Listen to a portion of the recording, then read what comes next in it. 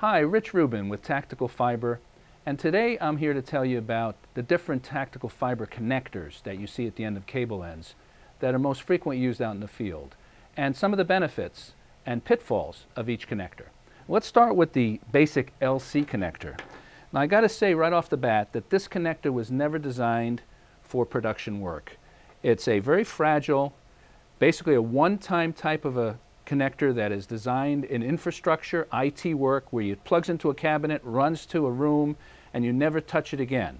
And so it's it's a bad choice for production work because everything is exposed. This plastic tip is exposed. The fiber tips are only protected with these tiny little plastic caps that are easily lost or not used in the field. And again, the number one enemy for fiber is contamination, dirt, and damage to the connector. I mean, as long as those fiber tips are kept intact and clean, you're going to get good transmission. But with the LC connector, you really open the door to potential damage and contamination. Now, moving up from the LC is an ST connector. The ST connector looks sort of like a BNC.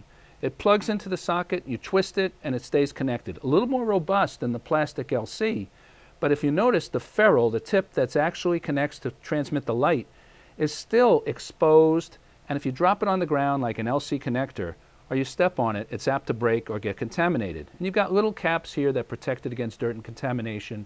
We find that a lot of crews unfortunately lose them. They drag them through the ground, they get dirty, they get broken, and we've got to re-terminate them. We do re-terminate cables on a daily basis. We get cables back for repairs. If you want to save yourself some trouble on a lot of re-terminations, I would suggest you move up to one of the two other connectors I'm going to talk about.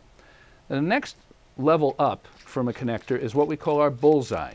The bullseye looks like an LC on the inside, but it's housed in an aluminum housing with an aluminum cap that screws on that's waterproof.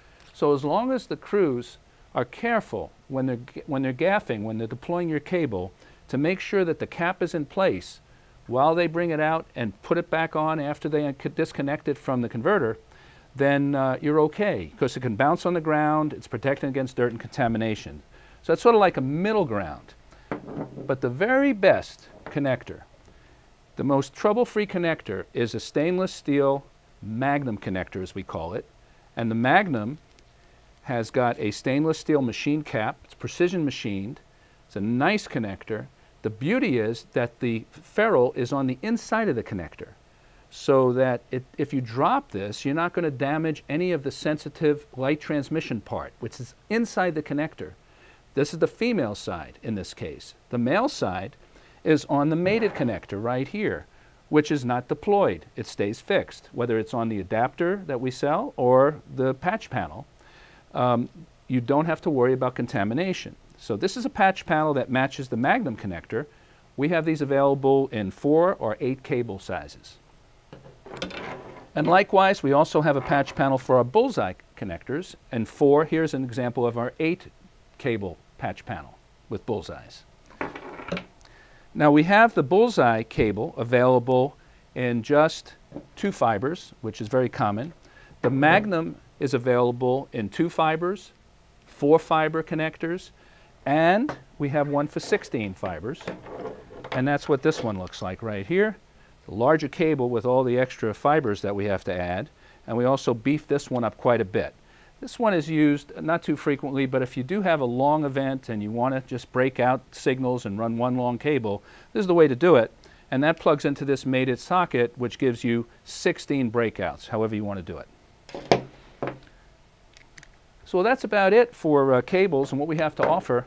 But again, I'm just going to leave you with just 2 thoughts. One is just make sure your cables are strong. And 2, make sure that those cables and the fiber tips are protected against contamination. If you have a strong cable and you've got a protected connector for video production, that's what you want to have for reliable operation. Thanks for watching. Hope to see you again.